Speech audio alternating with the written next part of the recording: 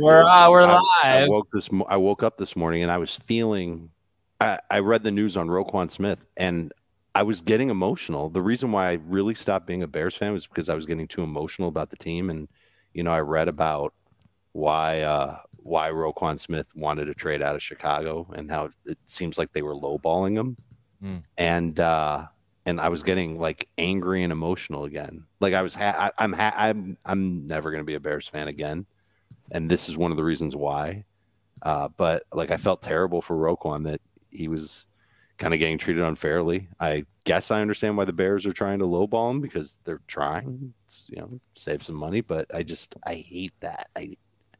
I'm sorry, Dave. This is tough for you. I think that's the point. Is that I don't want it to be tough for me because being a Bears fan was tough for me a decade ago, and those feelings were coming back. It was making me feel. If a team is still making you emotional, then you're still a fan. Yeah, I'm not. I'm really not. Then you're not really emotional. Then I'm just not buying it. Anyway, this is our YouTube intro. We're gonna do some wacky things on our YouTube intro. That guy in the top right, that's Thomas Schaefer. He's our new producer. You're gonna hear from him a little bit later. Bye, Thomas. We'll bring it back on during the actual podcast, which is starting right now. Hit like, hit subscribe. Find out more about Dave's emotions on fantasy. No, we don't have to talk about it on the pod right now. All right, it is running back time. The first of 2 episodes previewing the running back position. We're going to talk about what we look for in a first-round running back. We're going to talk about how successful the round 1 running backs have been. I think there were 9 running backs drafted in the first round last year, and only one of them finished as a top 8 running back, and that was Austin Eckler. And that is really a tough pill to swallow and makes you think, hey, maybe if I'm feeling a little icky later in the first round, maybe I should just gravitate toward a wide receiver. But we'll break it all down for you. Running back and wide receiver, I feel like they're so linked. So we'll talk about both of them on today's show, but it is mostly a running back preview. Oh, good morning, Dave and Heath. How do you feel about the running back position? Give me an overall assessment of running back in 2022, Dave. I think it's pretty plentiful, actually. This isn't the same like it's been in the past couple of years where you get real sick by the time you get to round 4 or 5 and you're taking wild chances later on in the draft. I think there's some really good values. I think the dead zone is actually going to get pushed down a little further than we're used to. And I think when you get to the mid rounds, we're talking rounds 8, 9, 10, there's going to be running backs available who you can potentially start in week 1, guys like Rashad Penny, to other running backs that have ginormous upside, even if I don't think they do. Running backs, rookies like Dameon Pierce and Tyler Algier. I think that this is a good year. If you ever, and I think my rankings reflect this, I really do. If there was ever a year where you didn't want to take a running back in the back half of round 1 and you wanted to try a receiver, this is a great year to do it. And in fact, it's a great year to take 2 non-running backs if you have 2 of the top 18 picks in your draft. Wow, 2 non-running backs. Okay. I've done it in our mocks, and I really have not regretted it because I turned to running backs in rounds 3 and 4, and I'm usually very happy. Adam, were you in any of those mocks? I think the last I'm in with Dave is I did it.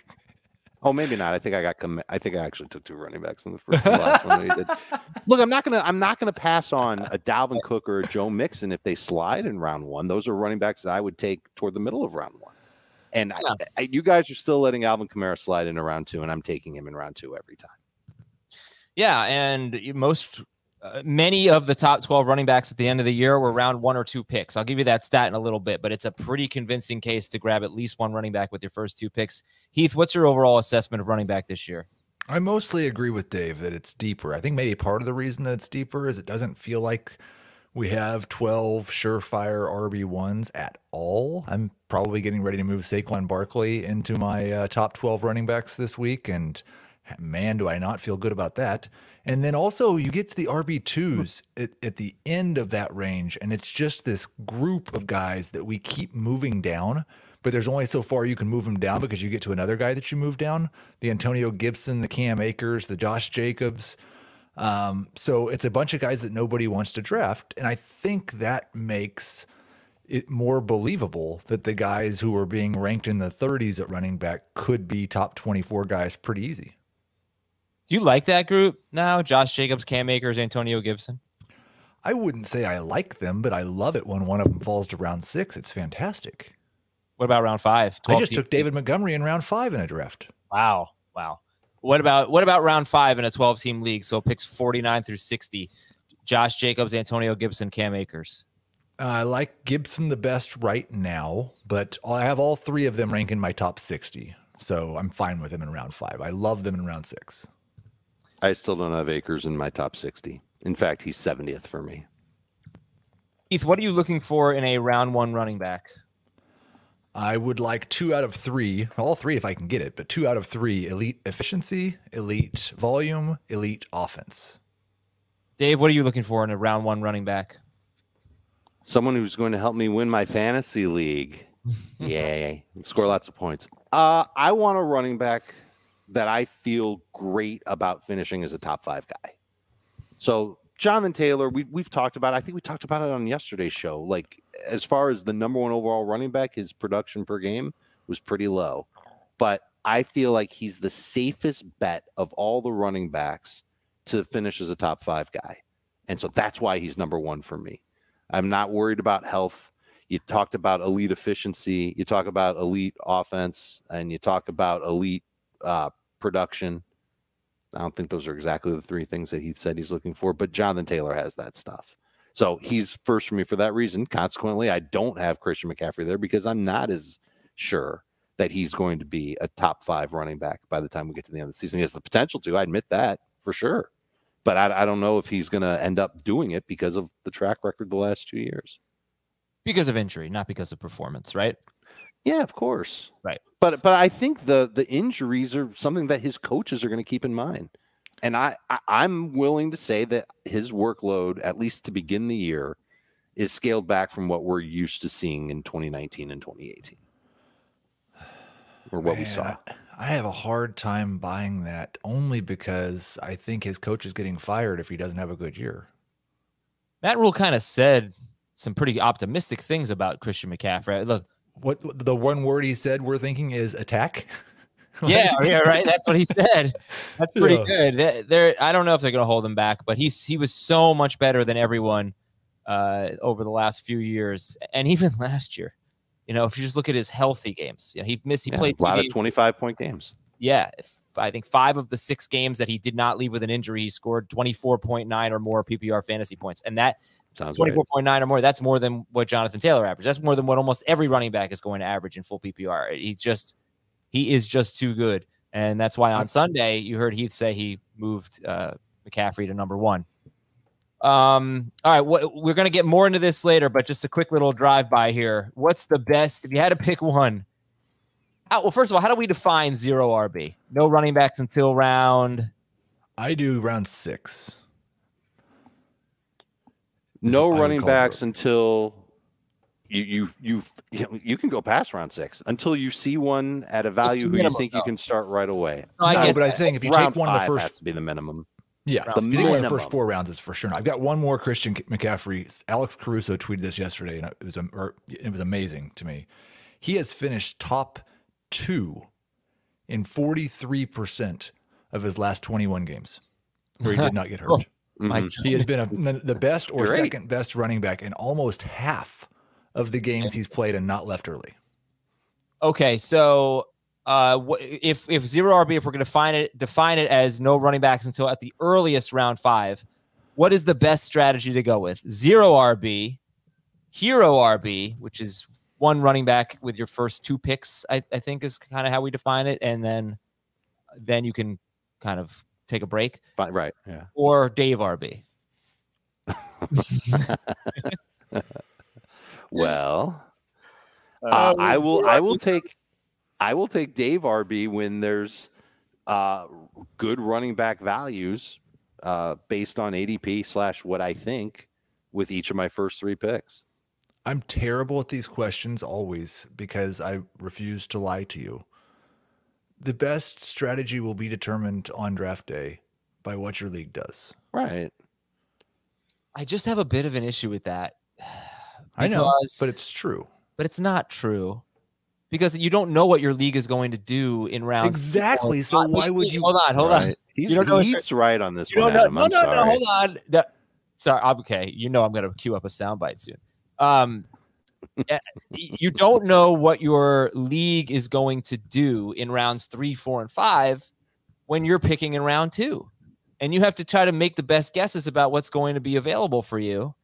And, recently we did that pick by pick series, and I had the 8th pick in a 3-receiver PPR league with a flex, and I went with Joe Mixon. And in the second round, I went with DeAndre Swift.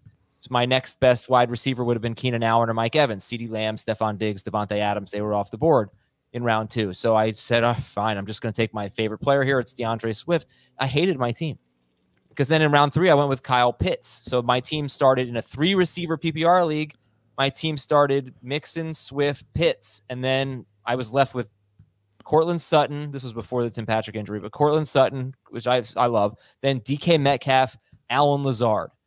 Those are my 3 starting wide receivers. Well, why'd you take Allen Lazard in round 6? No, I think I took him in round 7. Yeah, he might have taken a quarterback or something. Maybe I don't remember. But that's where he was in the rankings. You know those drafts, the 3-receiver league in our pick by pick, the receivers go crazy.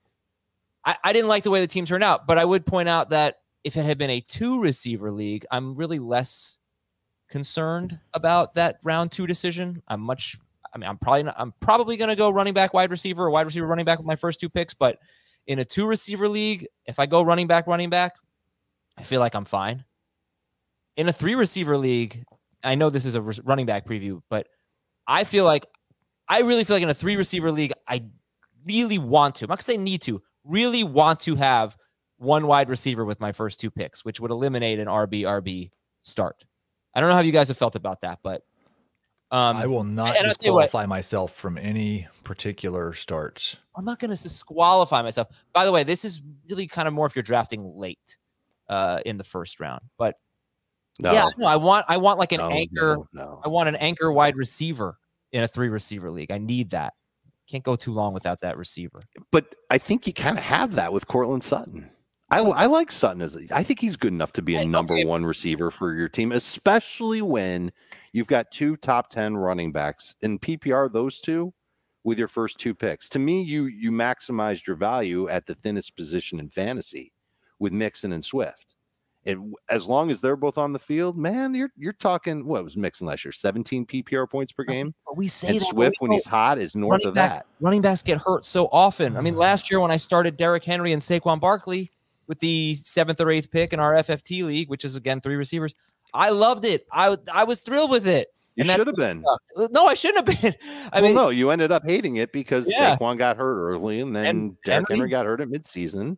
So if running back, and so here's the lesson. I think you've learned something about yourself here, Adam. Yeah. I think you're a 0 RB guy. No, I'm a hero. No, RB I think guy. I don't think so, because you fear the fragility of running backs. When I draft 2 of them with my first 2 picks and leave myself thin at wide receiver, yes. You're fearing it. You're scared of it. It's okay to be scared of it. A lot of people are, and Dave's scared of it. It's the reason he's not taking Christian McCaffrey number 1. Well, right. Sure, you can say that in the case of McCaffrey, but it's not why I'm going to run away from running backs in rounds 1, 2, 3, 4. I don't run away from them, but I think you need to be strong at wide receiver if you play in a 3-receiver league. And also, Dave, but you are. You got Cortland Sutton's got a chance to be a top 12 receiver. I'm out. I got to tell you, Dave, this was before the Tim Patrick injury. I don't know that Cortland Sutton would be there if we did that draft again. But I think I need you to help me out here, because you said most of our leagues are 2-receiver leagues, right? In CBS? Yes. Huge majority of our leagues, quarterback, 2 running backs, 2 receiver, 1 tight end, 1 flex. Yeah, and that's a huge difference to me. I mean, sure. That's a huge difference with those first 2 picks. I'm much more open-minded about running back in a 2-receiver league than a 3-receiver league. Are you guys? Does it matter to you? Yes, it matters. Yeah. I think about it a little bit more. I would rank wide receivers lower in a 2 wide receiver league. I mean, it sounds so simple, but I feel like we have to do a better job of that on this show. We get in a little bit of a bubble of this 3-receiver thing, which is kind of an industry. I don't know. When we do our industry leagues, they're all 3-receiver leagues. When we do our CBS leagues amongst our staff, but the numbers say most of you listening are in a 2-receiver league with a flex. Most people playing on CBS. Yeah, but don't you think that's the case on other sites too? I think it is. I really. I think that's largely based, when you talk about most, it's based on the standard settings of a league, of a site. Do you know what the standard settings are on other sites? I could find it, but it sounds like a lot of work that's not worth it. It's a big deal. But, and it relates to running back too. It's not just about receivers. But all right, let's so this is part one. Part one's going to be more of an overview, more of a strategy show. There are some things tomorrow. We'll do a complete average draft position review. There are some things I need to promote right now, some very exciting things, including a chance to get in the podcast league, a chance to have a pre-draft phone call with Dave or Heath or Jamie, a chance to have me announce the first round of your draft, and a chance to donate to an amazing cause. I'm talking about our draft-a-thon. This will be our 5th annual draft-a-thon to benefit St. Jude. Looking like August 31st. I don't know if we've completely 100% locked in that date, but we'll let you know as we get closer. We'll let you know probably this week. But we have now an eBay store, and I'm planning on linking to it in the episode description. I'm just waiting for the approval, the go-ahead there, but I'm sure it'll be fine. If you want to go to our eBay store, all of it's going to St. Jude. So we're trying to raise as much money as we can, and we need your help. This is the most important thing so that we're going to do all year. Help us out. You can bid on some amazing things. You can bid on a spot in the podcast league and a guest appearance on this podcast. So, again, look for the link in the episode description, and it's only August 9th right now, so we're going to pepper you with this information for the next 3 weeks, so you'll be all set. We have a live stream tonight, Tuesday night, 8 p.m. Eastern. If you're not on YouTube right now, youtube.com/fantasyfootballtoday, 8 p.m. Eastern. This is a live salary cap draft. Used to call them auctions. Salary cap draft live tonight. If you're curious, what do I do? What's the best strategy? We've got industry experts coming on to help us out. So join us at 8 p.m. Eastern tonight. And we've got a big addition to the show. Shaggy B is gone. He has left us for greener pastures, so he thinks. Shafy T is here. Thomas Schaefer. I got to give a listener credit for that one. Shafy T. Thomas Schaefer is our new producer. You're going to see some fancy graphics today. Thomas is going to help us out on YouTube. He's going to help us out with the audio as well. And welcome to the show, Thomas. How are you, man? I'm good, man. Just hanging out, enjoying the first day on the new job. For people that don't know me, obviously it's first day on the job. I've been at CBS Sports since 2018. I started off as a production assistant, moved to AP, and now I'm here with these guys. So I've been playing fantasy football since I was like in 3rd grade. Those free Yahoo leagues, that's where I got my start. So this is really a dream come true to be working with you guys. When you were in 3rd grade playing fantasy football, you were using Dave's rankings, right? We didn't even, back then there weren't even, as you guys know, there weren't really, unless you're paying for a site, there weren't like live leaderboard or scoring, I should say. So you'd have to wait until Monday to see where you were with everything. But what year was 3rd grade? I'm not really great with math, but roughly 2001, 2002. Okay. Well, so how old does that make you? I'm 30. Oh, okay. You're older than Schrager. That's good. Schrager's yeah. 14. Seeing some comments here. Yahoo standard is 2 receivers. ESPN standard is 2 receivers. Okay. So we do have to really, talk about that and how many of you are playing in 2 receiver leagues, and that could certainly impact your strategy here. Thomas, thank you. We'll be hearing from you, of course, all throughout the season, and we're thrilled to have you here, and we're going to do awesome things, and it's going to be thanks to Thomas Schaefer. So appreciate it, man. Of course. We'll move him into the shadows. Oh, sorry. I think I should do a Twitter poll. There we go. How do you want me to phrase this? How many wide receivers do you start? Are you required to start in your most important league? Perfect. Yeah. Good one. All right. Let me give you guys some interesting running back stats. Where do the top 12 running backs get drafted? Most of them are in rounds 1 and 2. We have had 7 to 9 top 12 running backs drafted in the first 2 rounds, 5 straight years. So last year it was 9. That number is actually 8 if you count Cordero Patterson. But I do believe, Dave, he was just a wide receiver at the start of the year, right? He was. Yeah, so I'm counting that as 9. So that is 5 straight seasons where 7 or 9, 7, 9, 7, 7, 9, top 12 running backs, top 12 finishers at running back were drafted in the first 2 rounds. And that's where you're going to see your workhorses, your very good players, the things that Heath was talking about, efficiency, touches and offense, you're going to see that combination in the first 2 rounds. And that is why hero RB, I think, has become more favorited than zero RB. How many top 12 running backs in PPR have been drafted in round 7 or later in the last 6 seasons? Dave, this is interesting to me. 6 years ago, it was 4. And that's the most we've had in that stretch. This is, again, is top 12 running backs in PPR, finishers, not per game, top 12 overall running back at the end of the year. How many were drafted around 7 or later? 6 years ago, there were 4 of them, then 2, then 3, then 0, then 2, then 2. And again, you're using full season statistics, right? Yeah, I'm using full season. I would assume they would do much better in per game statistics, since when those guys hit, it's part of a season usually. It's always, that's always part of it. So, it's hard to account for a guy like Elijah Mitchell and Darrell Henderson, who didn't even finish top 24 last year. But they obviously were very valuable, depending on when you got Henderson, ended up being like a 4th round pick, but Mitchell obviously wasn't. But I'm just saying, the guys who finished top 12, and I think showing that you can handle a full workload and stay healthy and be on the field is not something that just any running back can do. So I think finishing top 12 is impressive. There have been very few, usually about 2 a year, that finish top 12 and are drafted after round 7 in a 12-team league. Really not that many. And this has been kind of a change too. How many top 24 running backs in PPR were drafted after round 7 in the last 6 years? 10, 8, 10.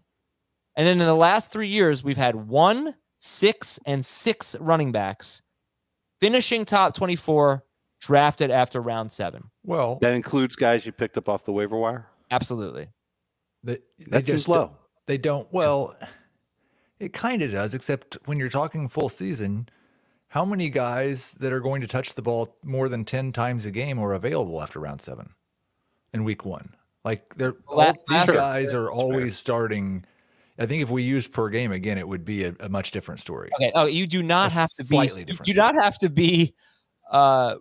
You do not have to be ready to go week 1 to finish top 24. It's a pretty low bar to finish top 24. And it just, I don't know. I mean, I think it's a case against waiting too long on running back and just assuming you're going to be fine. Because it depends how you see it. Like Alexander Madison did not finish top 24, but he did potentially win you 3 weeks last year. Because when he filled in for Cook, he was incredible. That doesn't show up in this stat, but it's just something that we know. So do you know what the number 24 running back had in total yards and touchdowns last year? I'm looking at it right now. 8 touchdowns, 989 yards. There it is. Can you name the player, Adam Azer? No. You can get him after round 7 this year. No, or at least today. James Robinson. Oh, James Robinson, yeah. All right. Well, anyway, there's for all the crap that Urban Meyer put us through. How many 50-catch running backs have we had over the last 6 seasons? This one really jumps out at me, guys. 50-catch running backs in the last 6 years. 12, 14, 16, 13. And the last 2 years, we have 8 and 6 50-catch running backs. That stinks. It does, but it also makes you feel less icky when you take a running back who doesn't catch the ball. Or does it? You tell me how to interpret this. 14 combined 50-catch running backs over the last 2 seasons. And in the 4 years before that, we had 12, 14, 16, and 13. So it's just, for whatever reason, McCaffrey's been hurt. Barkley's been hurt. Camaro, I don't know how many he finished with last year, but he was hurt last year. Those quarterbacks didn't throw to him once Jameis got hurt. Also true. So, does that change your perspective on things, guys? I still want a running back that's going to catch the ball 50 times if I could have my druthers. The way to overcome that is to have a running back that's got a shot at 2,000 total yards and 16-plus touchdowns. Does it make you less shy about, say, Nick Chubb in PPR? No. I would say a little, but I'm not thinking about it a lot. I still think it's not great that Nick Chubb isn't a candidate for 40 catches, much less 50. I might feel more confident in Nick Chubb if he still had Deshaun Watson or Baker Mayfield or somebody like that at quarterback. Okay, but I guess do catches still matter? How much do catches matter for you? They obviously, well, what's the league scoring? PPR. The more points you get for a catch, the more they matter. Obviously. I get that. I was able to deduce that, but last year we had 5 running backs. Actually, I think we had three or four running backs finish in the top 5 with 42 or fewer catches. So Connor was in there, Taylor was in there, Nixon I think had 42 catches. Yeah, it was Taylor. Sorry, 3 of the top 5. Taylor, Mixon, and Connor had 37 to 42 catches. They finished in the top 5. So yeah, I don't know. Things have changed in that regard, right, Heath? The teams are throwing to their running backs less frequently now. Yeah, there's been a little decrease in that. Now I don't know if it will continue into this year, but there has been the last couple of years. Okay, guys, I'm going to get your strategy thoughts and feedback here, and yes, even Heath will contribute to this. It'll be vague enough. The questions anyway. But before we do that, we have, Heath, you can help me out with this. We have a delicious sponsor to tell you about. It is hot as heck outside, and you need to stay hydrated, and you need to drink Liquid IV. I've got a lot of Liquid IV in my place. We stock up. It's basically a stick of powder that you add to a glass of water. You stir it up, and it's freaking delicious, and it keeps you nice and hydrated. Grab your Liquid IV in bulk nationwide at Costco, or get 15% off when you go to liquidiv.com and use the code FFT at checkout. Liquidiv.com, and the code is FFT at checkout. That is 15% off anything you order when you shop Better Hydration today using the promo code FFT at liquidiv.com. 1 stick of Liquid IV in 16 ounces of water hydrates you 2 times faster and more efficiently than water alone. And the products taste great. They have 10 refreshing flavors. They've got Concord grape, lemon lime, pina colada, tropical punch, 5 essential vitamins in there, 3 times the electrolytes of traditional sports drinks. It's got premium ingredients. There's non-GMO, free from gluten, dairy, and soy. I'll add some Liquid IV before I head out, because it's just so hot out. So I'll have a glass of water. I'll put some Liquid IV in there. I'll drink it down, take it with me or whatever. Of course, if you exercise, this is great. And Heath, I know we talked about this last year. You got your Liquid IV and you crushed it. Oh, I absolutely love it. I use it for 2 different purposes. There's the healthy Heath purpose and the unhealthy Heath purpose. If I'm a little dehydrated from the day before, I will use it to recover, and it's a fantastic recovery tool for dehydration, however you might come into dehydration. And it's also fantastic, though, right now, because I went and ran a couple miles this morning, and you go running in the South Florida heat, you will sweat out like 100 glasses of water.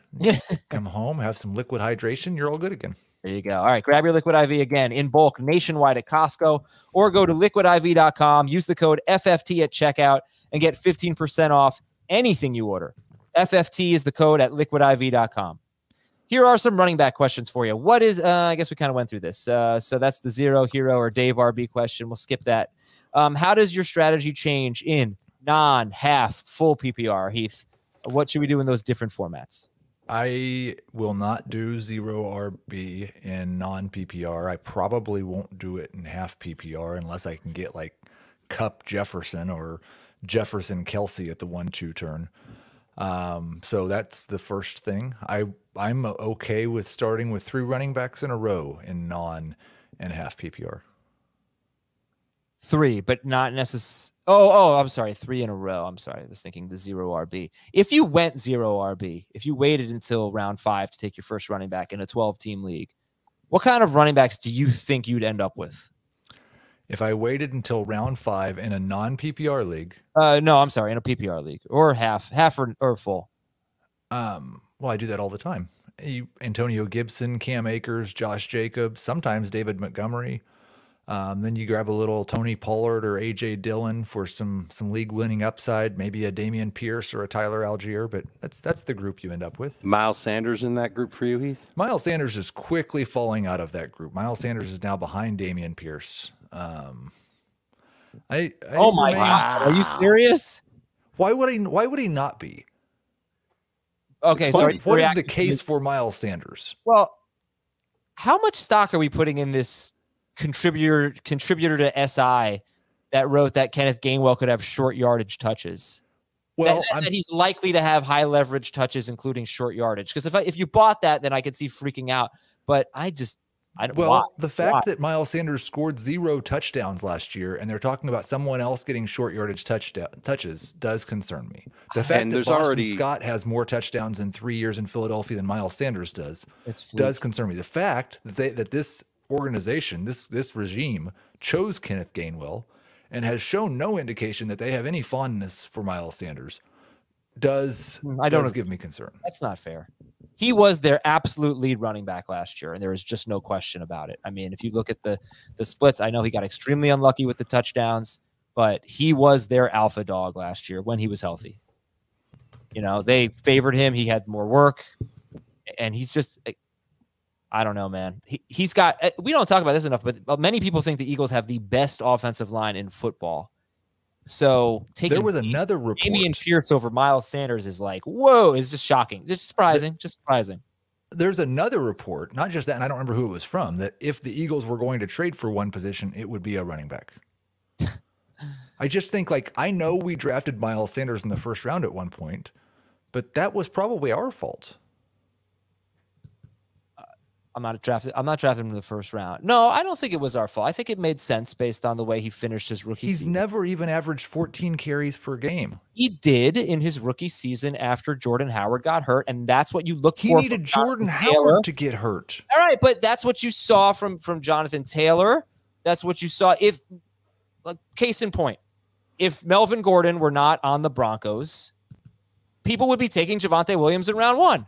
Because you're projecting that breakout. That's what we did with Miles Sanders. He finished his rookie year so well that we thought, oh, okay, this is going to be the next breakout running back.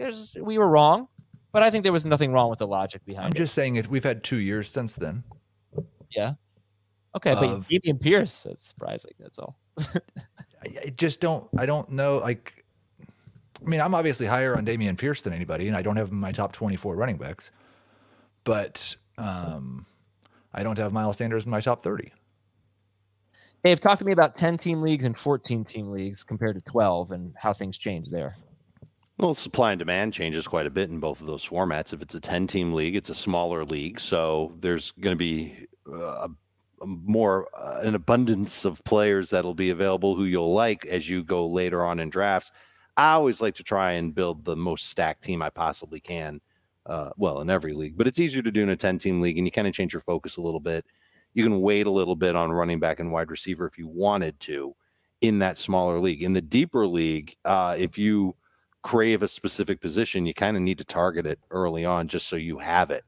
That's the type of league where I might be more open to going 0 or hero RB because I can fill some other positions a little bit easier and then try and just, find my way to a number 2 running back or a flex running back as the season goes on or as the draft rolls on. That's interesting. I'm usually very afraid of being bad at running back in a 14-team league, like our podcast league, 14-team PPR, and it's only 2 receivers. But I hate not being good at running back because they're so hard to find.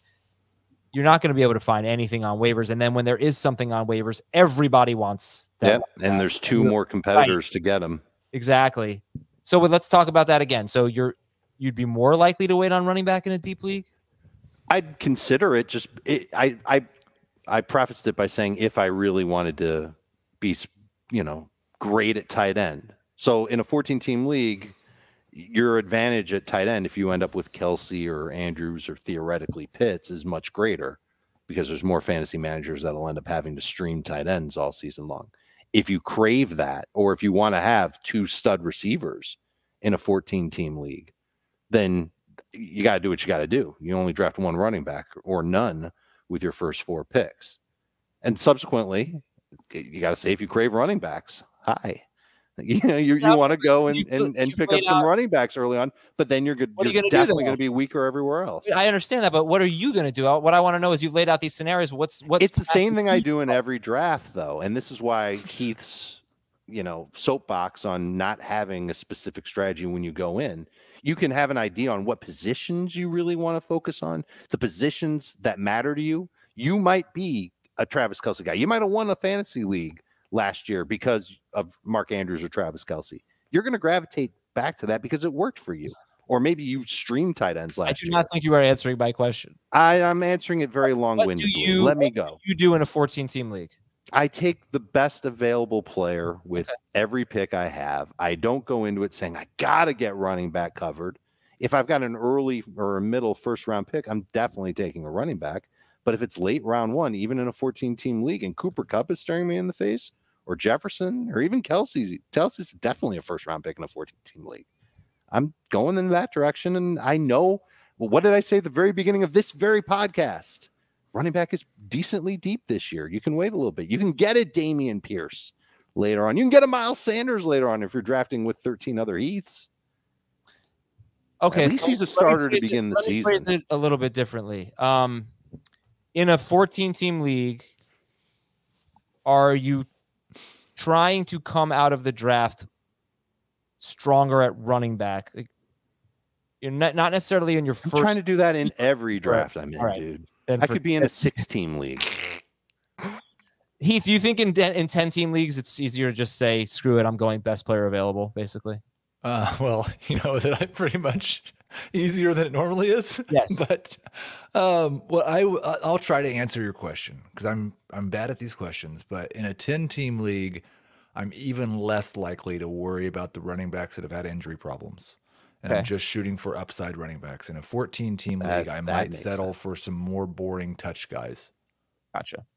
All right. And we already talked earlier in the show about 2 receiver leagues versus 3 receiver leagues and how that impacts running back. But at running back, you know, if you're nervous about being weak at wide receiver, it's obviously much easier to justify it in a 2 receiver league where, you know, but in a 3 receiver league, I at least would like to I never say, you know, this has to happen. Would like to have 1 wide receiver through my first 2 picks. But I'm doing a draft right now, and my first 2 picks are running backs. Derrick Henry in round 1 at 9th overall. Brilliant. Aaron Jones in round 2. I just couldn't pass it up. Exactly.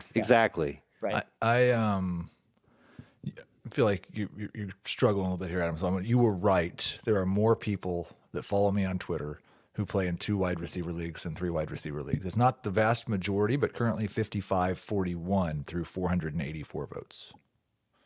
Then the question just becomes, are you nervous about going running back because running backs are so volatile and get hurt? I don't ever feel nervous about my fantasy football team. Do you feel nervous about anything? I said about my fantasy football I know, team. but I don't think you get nervous about anything. You're one of the most laid back people I know. No, there's a couple of things that give me a little anxiety, but yeah, I think like I am really strongly believe this, and we've had this argument before as well, because a couple of years ago, it was when I would take a quarterback and a tight end in the first 5 rounds, and that always meant either your running backs or your wide receivers were going to be bad, and you used to hate that. And I think you may still hate it. I don't know how you feel about it. But it's okay to be bad at a position if you're awesome at 3 positions. You can make up for deficiencies at 1 position. Just Dave could make up for deficiency at wide receiver. He could have 3 number 3 wide receivers that score 12 points a game, but 2 of the top 5 running backs, and it doesn't matter that he's bad at wide receiver. You can wait on tight end until round 12 and have a guy that scores 9 points a game when you're lucky, but you're so awesome everywhere else it doesn't matter. It's okay to be bad at 1 position. It's okay. Don't fret. I understand that, but running back has at least running back points do not count for any more than wide receiver points do. Hold on. I'm asking a different question. Okay, sorry. You know, running back is a bit volatile because there are injuries. Yeah, and there's just a lot of busts. I mean, this was the first round last year, according to Fantasy Football Calculator. McCaffrey, Cook, Kamara, Henry, Zeke. Those are your first 5 picks. At running back. Aaron Jones, Austin Eckler, Nick Chubb, Saquon Barkley. I mean, really, you could argue that Eckler was the only great pick. Not on a per-game basis. Henry was number 1 per game, but Eckler was the only top 8 running back of the 9 who were drafted in round 1 last year. Round 2 was freaking great, though. Najee Harris, Jonathan Taylor, Antonio Gibson, he was fine. Joe Mixon and Clyde Edwards-Helaire was a bust. They're going to be busts. I get that. But Forget about how to build your roster. Forget about being weak at this or weak at that. Is running back risky because running backs are inherently risky? Do you buy that argument? Yes, sure. It's higher upside and higher and lower floor. Exactly. I don't know if it's higher upside. We'll do sleepers, breakouts, and busts in a moment. We're going to take a quick break to talk about to give you a little teaser about what's coming up on Paramount Plus. So we'll be right back after this short message. This summer, Paramount Plus presents The Great Reality Escape. Let's do it. With new series. It's time to celebrate! If you get thrown in, you gotta win. And new seasons to escape to. You just became my target. I have never seen such savages. With attitudes. Give me a damn pizza! Competitions. Survivor's ready! And guilty pleasures you don't have to feel guilty about. Escape your everyday reality with our reality every day. This is big. Paramount Plus. Stream now. You may not know this about me or expect this about me, but I'm a fairly big fan of Bar Rescue. Fantastic show. I don't like bars and I don't like reality TV, but I love Bar Rescue. My favorite sleeper running back is blank. Oh, we have a graphic. Thomas, we have a graphic here. Let's put up the sleeper running backs for Dave, Jamie, and Heath. Let's take a look at who they said. But Dave, who's your favorite sleeper running back? Right now, my favorite sleeper running back is James Robinson. I'm encouraged by the progress that he's making in camp. I don't think he looks like a world beater as far as elusiveness goes, and he's running against air. So, say what you will, but at least he's on the right track. And I have no grandeur visions of him being the feature guy who's getting 20 plus touches a week in Jacksonville, but I do think he'll contribute a good amount, certainly more than what a running back at his ADP currently would suggest. I think he's eventually going to vault up into the mid rounds, and I would be interested in him then. So I sure as hell am interested in him when you're talking round 8 or later. Yeah, in NFC drafts in the last week, James Robinson is going after pick 120. And good gravy, that's gold. Fantasy Pros, he's going in round 9. Gold gravy. So would either of you take, because Heath's sleeper is Dameon Pierce, who we just briefly talked about. I'll let you talk more about him, but who would you guys rather have, James Robinson or Dameon Pierce? Pierce. Robinson. All right, Heath, make the case for Pierce. He's a starting running back who, according to Fantasy Pros, is currently available in round 12. His competition is Rex Burkhead and Marlon Mack. He's got the ability to catch the football. He's going to lead the team in touches. Okay, and Jamie's sleeper is Nyheim Hines, who's also going pretty late. Hines is going 136th overall. He is RB 44. When was his big year? I know that because I just tweeted about that. It was 2020, and it was a pretty big difference. He was RB 39, I think 10 points per game in 2018, and RB 30 on a per game basis with 12 points per game in 2020. He was RB 60 in 2019, but do you know why I know that? Why? Because of who his quarterback was in 2019. Jacoby Brissett, right? Who does not really throw to running backs much. Yeah, so Nyheim Hines is Jamie's sleeper, and if we like him at 135 or whatever I said he is, 136, when do you think is the right time to take Nyheim Hines? I've got him in round. I think I like him maybe even a little more than Jamie does. Dave is not on board. Yeah, I'm looking at early round 12. In full PPR. Early round 9 for me. Okay. Would you take Nyheim Hines or James Cook? Cook. Hines right now. Ooh, wow. Okay. All right, let's talk about breakouts. I keep forgetting though. We'll do it after breakouts. All right, let's talk about our favorite breakouts. Dave, you can start. Who's your favorite breakout this year? My favorite breakout this year is A.J. Dillon. I don't think he's necessarily the most obvious one, but his floor is still pretty good. I think his floor is going to be around 12 PPR points per week. He's still going to get, I believe, double-digit touches every single game. I think he's a contender for short yardage touches and certainly goal line work in Green Bay. I think he can catch the ball a little bit too. We've made a lot of talk about Aaron Jones being potentially the top pass catcher in Green Bay, and that might be true. But AJ Dillon could end up being third on the team in catches. I think he's got a great shot, even with Aaron Jones on the field, to be a number 2 fantasy running back. And if Aaron Jones misses time, say he goes to Hawaii or he does a lot of community service work, maybe he wins Powerball. AJ Dillon would be a number 1 fantasy running back. So he's kind of turned into the new Kareem Hunt. Remember when everybody was totally fine with drafting Kareem Hunt, even though he was playing behind Nick Chubb? I think Dillon is that guy now. And I think this offense, given the wide receiving core, I think it makes sense for them to lean on these running backs a little bit more than they have in the past. There's a reason why Aaron Rodgers isn't a top 10 quarterback for us anymore. I could see A.J. Dillon having a really strong year with upside to be an amazing fantasy running back. Heath, you're taking J.K. Dobbins as your breakout, and he is expected making good progress. Very good chance, I guess, at this point to be ready for week 1. He's off the PUP list. Maybe on track for week 1 sure. is the way to say it. Something can go wrong, and he might be a breakout that starts in week 4. I will accept the fact that maybe week 1 he's not quite 100% himself, but 80% of J.K. Dobbins is better than 80% of the running backs in the NFL. He is an elite talent. Mr. YPC for life, average 6 point. He is YPC for life, 6.2 yards per carry in college, 6.0 his rookie year on the Ravens.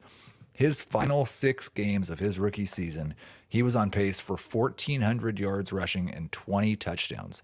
They spent all last offseason showing us highlight videos of J.K. Dobbins catching the football, and then Lamar Jackson's last year threw the ball to running backs at a higher rate than he ever had. Dobbins is going to have more catches than what you expect, and he's going to be better than Nick Chubb once he's 100%. I remember getting excited about a player who did well in the last 6 games of his rookie season, but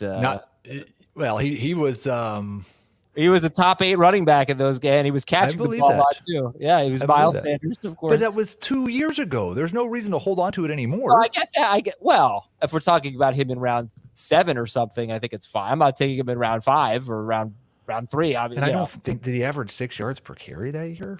No, he definitely did not average 6 yards per carry. Are we sure that Dobbins is the same running back? Well, Dr. Chow, who I think is great at this. He's one of those sports doctors. He was the team physician for the Chargers. He's been on our show before. He's very good at this. You're right. Very skeptical of J.K. Dobbins' recovery. Although I feel like Dobbins is beating his projection for returning, but I think he feels like Dobbins is going to struggle a little bit. I don't want to misquote him, so I'll try to look it up. But I think we've seen that. We saw that. We read that, right? I think so. Heath not throwing caution to the wind. I'm not throwing caution to the wind. If I was, I'd have him at the 2-3 turn where I think he belongs if he's 100% healthy. Okay. Find the Pro Football Doc talking about J.K. Dobbins. I got it here. Jamie's breakout, as I read this, is Travis Etienne. Question: can Travis Etienne be great if James Robinson is healthy? In PPR, he could be, because he could end up having 80 catches. The thing that I worry about with Etienne is how many touchdowns can he score if James Robinson's there? Because he doesn't seem like he seems like an interesting fit when you get to short yardage. Like there's ways you can scheme him up, but he's not the type of back that's going to plow for you from a yard out. That's James Robinson. I bet that's something James Robinson can do right now. Yeah, I'll just say the same thing that Jamie said when I said Breece Hall as a breakout. I definitely think Travis Etienne's going to have the best year of his career. Dr. Chow, I don't have it specifically, but I know he's been a little bit of a pump the brakes on Dobbins because it was a pretty serious injury. It was multiple ligaments or multiple issues in the knee. All right, let's talk about busts here, and let's bring up that graphic. Let's see busts for everybody here. Heath, you can start. Who's going to be a bust at running back this year? Yeah, well, I've got a lot of busts, and I've said Najee Harris a lot, so I'm going to say somebody different this time. I'm going to go with Damian Harris. Looking at his Fantasy Pros PPR ADP, it's at the end of round 5. You should not expect him to score touchdowns at the rate he did last year. I expect him to come very close to a 50-50 split in the running game with Ramondre Stevenson, and he's not going to be the running back playing on passing downs. And there's been a lot of reports about how bad this Patriots offense has been because, shocker, they put Matt Patricia in charge of the offense, and he's not an offensive coordinator. So yeah. I think it might all be a disaster in New England. It actually, the reports started off glowing about this offense, and then they've like changed their running scheme. Then they started playing against the defense. Yeah, maybe. But apparently, like, they've tried changing their running scheme, and maybe they're just experimenting, and this is a weird time of the year to do that. But I've read those reports, too. It's a little scary. I wanted to ask you before I gave my answer, Heath, because I don't mind Damian Harris. He's one of those fallback running backs that I wouldn't mind drafting as an early season starter. Where would you take Damian Harris in PPR? In full PPR, I wouldn't take him until round 8 or 9. Okay. And I'm taking him at least one round ahead of you. I would take him in round 7. What do you think the chances are no injuries? Because this is where I struggle. What do you think the chances are that Ramondre Stevenson is better than Damian Harris this year with no injuries? No, I don't think he will be. Even in full PPR. It's the Patriots. With no injuries, I'll put it at like 20%. Because they were like 45-45 in the split. Yeah. They were. Go back and see who was more efficient in short yardage and who had more opportunities in short yardage, and that'll tell the tale. I think Stevenson had 5 touchdowns last year, and 4 of them were when Harris was either hurt or it was a blowout, and they didn't put Harris in, and they just let Ramondre do his thing. And if that carries over, that's obviously going to hurt Ramondre's opportunities to score. We need Ramondre Stevenson to be the passing downs guy, for him to be I still think he's worth his ADP a little. If his ADP is right around 90th, he's still worth it there, even if he doesn't take over the James White role. But so you're taking Stevenson where I'm taking Harris. Stevenson's ADP is 113th. Okay. In PPR. Even if he's not the next James White, I don't mind taking Ramondre Stevenson there because it's a bet against Damian Harris, and he is going to get work each week. Harris is not going to be the feature back unless he's in a game and he just has a hot hand. Then he will be. We're never going to know that going in, and just because he has it one week doesn't mean he's going to be that way the next week. But a lot of people love Ramondre. Jamie's one of those people. I don't mind Ramondre Stevenson, but if you're taking him before 90th overall, you're that crazy about him, you better hope that he's catching 40 passes this year, and you better hope that Damian Harris struggles in short yardage situations to open the door for Stevenson. We're going to continue this discussion in just a moment. We do have to squeeze in a break here. We'll be right back to talk about more busts on fantasy football today. I actually want to jump right back in as we welcome you back to FFT. We've got 10, 15 minutes left or so. I want to jump right back into this discussion about the Patriots running backs. Why are we talking about Ramondre Stevenson as the passing downs back? How realistic do you think that is? First of all, James White might not be ready for the start of the season, but I don't think he's going to miss the whole season. And when he comes back, that's going to be his role. And Pierre Strong might be the third down back. I think Ty Montgomery is currently the third I think Ty Montgomery's ahead of Strong. Right. So how on earth could either Harris or Stevenson be consistent enough in that role? I mean, it's not going to be Harris. And I think there were 2 games last year where Ramondre Stevenson had, a decent amount of catches. That's off the top of my head. But obviously he didn't catch the ball much. So I don't really get that. You're not the first person to say it. I just don't know where it's coming from that Ramondre Stevenson would be the third down. I think it's because he had 18 catches in 6 games at Oklahoma is part of it. Like, he has the ability to do it. Part of it's the profile. He's a big bruiser. I mean, he doesn't look like that kind of guy to me, but I don't know. Saying big guys can't catch? I'm not drafting any of the Patriots running backs. You don't see big guys like that in the passing game that often as the third down back. It just feels like that's not really going to happen. And yeah, they had exactly in their last 5 games that they played together where neither left with an injury.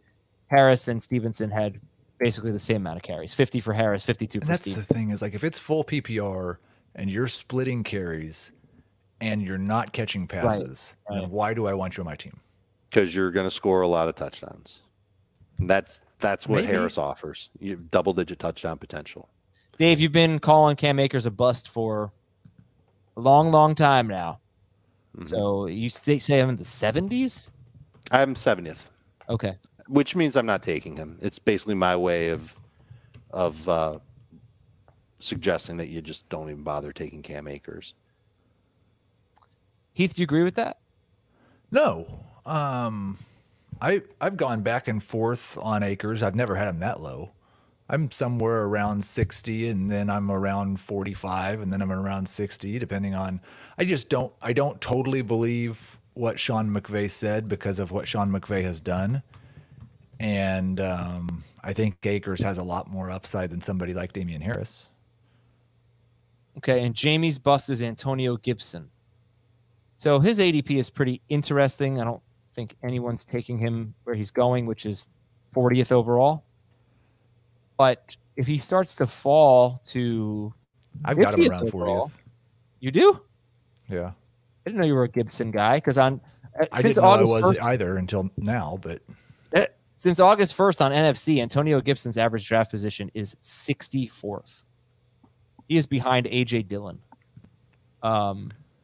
So go ahead, Heath. Why is he worth a 4th-round pick? Well, I mean, he's been a borderline number 1 running back each of the last 2 years. Yeah. Okay, that works for me. He's finished even on a per game 19th. basis, he was a mid-range number 2. Right. And we're drafting 25 running backs in the first 4 rounds. He should probably be one of them. All right. So how do you guys want to end this show? Tomorrow we're going to go through ADP and just talk about everyone. What do you think? Should we kind of sum things up? Do we have 5 minutes? Yeah. You want to do one of those speed round things? Oh, I have that in the notes. Yeah, I was going to skip it, but sure, we can do it. All my DC listeners, speed round. 15 running backs in 5 minutes, starting with the round 2 running backs, not the round 1 guys. 15 running backs in 5 minutes, picks 14 through 49 in ADP. So this is basically rounds 2 through 4 in a 12-team league. Here we go. Dave, DeAndre Swift. Huge upside, top 5 fantasy running back upside. Downside is injuries. Expect him to catch a ton of passes this year. Nick Chubb. Heath. Really worried Jacoby Brissett's going to have the same impact on Nick Chubb and Kareem Hunt that he did on Marlon Mack and Naheem Hines. Would not take him as a top 12 running back. Oh, okay. Would you take him as a top 15 running back? What do you have? 16th in full PPR. In a more optimistic picture, the Browns running backs have felt to me a little bit quarterback proof. What do you think? Baker Mayfield, even last year, was better than Jacoby Brissett is. Yeah, but they were great even when Baker Mayfield didn't play. And those quarterbacks were terrible. Like I said, they didn't throw for 200 yards in any of those 3 games. They played 3 games without Baker Mayfield last year. They were awesome in one, they were bad in one, and then the other was week 18 when they were really, really good, but it was the Bengals when they weren't playing for anything. Yeah. So I don't know. Well, but they weren't bad in that Denver game. I mean, he had Denver 24 carries for 89 yards. Yeah, he struggled a little bit, but he had 24 carries. Most weeks, if you give Nick Chubb 24 carries. Well, Kareem Hunt wasn't there. That is true. But they ran the ball a lot. The running backs. I think they're going to run the ball a lot. I don't know that they're going to score that many touchdowns or get that many targets. All right. Next up is Alvin Kamara, Dave. Bounce back year in terms of passing game work. Had a career year as far as rushing goes for him. Looks like he's going to play 17 games. He is still worth a 1st-round pick. Looks like he's not going to be suspended, is what you're saying. Correct. Yeah. That's Alvin Kamara. Let's go to Javonte Williams, Heath. I've got him in my top 12, and I'm probably going to move Barkley ahead of him. The drumbeat remains that he and Melvin Gordon are going to split closer than 60-40. You probably need a Melvin Gordon injury for Javonte Williams to return profit. How about? Oh, this is the guy. This guy, I would say, based on his ADP, is the centerpiece of my fantasy drafts. Aaron Jones is going 20th overall, and I will take him basically anywhere in round 2. So 13th overall, Dave, what are your thoughts on Aaron Jones? I have him 12th in my PPR rankings. I have him ahead of Nick Chubb. I think he's got a shot to have 50-plus receptions, certainly have a lot of long touchdowns, as well as maybe some short touchdowns. He was good in that role, just A.J. Dillon's better built for it. And he'll be the lead running back in an offense that should be a little more running-centric this year. Yeah, and that's if you believe in the ADP and you believe you can get Aaron Jones in round 2, then you might make your decision easier in round 1 if you're trying to decide between Justin Jefferson and Joe Mixon or Jamar Chase and Dalvin Cook or something like that. And if you want to balance, go ahead, yeah. May I add one last thing on Aaron Jones? Mm-hmm. past 3 years, he's finished 13th, 5th, and 3rd in PPR points per game among running backs. You are drafting him close to that floor. Right. Yeah. Leonard Fournette, Heath. Back in shape. Top 12 running back. Tom Brady loves him. Saquon Barkley, Dave. Brian Daboll loves him. Feature back in the offense. Fingers crossed, no freak injuries. Top 5 running back potential. I will say, like, the thing about the Barkley one is, does he have any of, it looks like he has the elite volume. Does he have any of the 3 elites was my question. Elite volume and elite talent. I think he still has elite talent. Well, That wasn't one of these 3. Yeah. So is that the efficiency, Dave, you're going with? He'll be elite efficiency? I think he can be, can I say elite efficiency? I don't know. I don't know if he can be better than he's been, but I don't know if he can be elite in terms of efficiency anymore. But the talent is really good, and I think the Giants are going to lean on it quite a bit. I do think it's fair. He's been a top 12 running back for me for a while. The same running back that we might ask if Saquon Barkley is the same running back. But at least we're seeing, I think we're closer to getting a positive answer on Dobbins than we were a week ago because he's off the PUP list. We're seeing it with Saquon. It's different, though, Heath, because Barkley is so much farther removed from his major knee surgery. Right, but I'm saying he hasn't been the same running back since. We've seen Barkley play games and not be the same running back. That's why I'm saying I don't doubt that he's the same running back he was last year. That's not the same guy. That's not who we're drafting. I think what we've seen from Barkley is probably what would make people nervous about Dobbins. You know, if Dobbins has a slow recovery, the way Barkley. Well, yeah, I mean, if Dobbins has 2 or 3 more injuries, that's also true. I would get very worried. All right, let's speed it up here. By the way, Barkley or Fournette, who do you like better? Fournette by 1 notch. Ezekiel Elliott, Heath. Man, there's underrated upside, but if he gets dinged again, or if Jerry Jones loses his say, then it could be Tony Pollard's job. But man, you talk about a guy who could be top 5. Zeke's it. James Conner, Dave. Jerry Jones losing his say. That's a good one. Did he die? James Conner has injury downside, and Cliff Kingsbury on Sirius XM NFL Radio said that they need to kind of monitor it. I'll send the quote out today. But otherwise, ginormous upside. We saw it last year. When he's healthy, he can be a feature back in a really good offense. This is one of those running backs that you can look at in round 3 and say, I'll take him. David Montgomery, Heath. Man, you're talking about underrated. We'll see how much he has to share with Khalil Herbert, but feels pretty safe to me as a high-end number 2 running back. And if this offense could be average, he could be top 10. You could get him in round 4. He's a late round 3 pick. I got him in round 5 in a draft last night. That's wild. You can't get him in round 5. You can get him in round 4. I just did. You can't do that again. Cam Akers is actually in the league that you took 2 running backs in the first 2 rounds. What, Rasball? Yep. Yeah, I know. They fall. Those running backs fall. I'll skip Cam Akers. We talked about him. Oh, Antonio Gibson, I'll skip as well. Josh Jacobs, Dave. He's going to be part of a committee. It's going to be frustrating. We don't know how much the coach truly loves him. Spoiler, he doesn't. Could end up being an okay number 2 fantasy running back, but he's going to make you take a Tums at some point during the year. And Elijah Mitchell, Heath. Another guy with upside that we're just kind of discounting because of what his coach has done in the past and the fact they just drafted another running back. If Elijah Mitchell can stay healthy, he could be a top 12 running back. He might not start week 1. I have Gibson. I think he starts week 1. I feel pretty good about him starting week 1. I've got Gibson, Jacobs, Mitchell back to back to back in my running back rankings. And I'm telling you, sometimes I feel like I could just close my eyes and like pick any one of them out of a bag, and I'd feel cool with him being first among those 3. And do you have Dylan ahead of them? No, he's right behind them. Okay. All right, guys. Thank you so much for Running Back Preview Part 1. Tomorrow is Part 2, where we'll take you through average draft position, tell you who we like, tell you who we don't. For Dave and Heath and our new producer, Thomas Schaefer, I am Adam Azer. Talk to you tomorrow on Fantasy Football Today.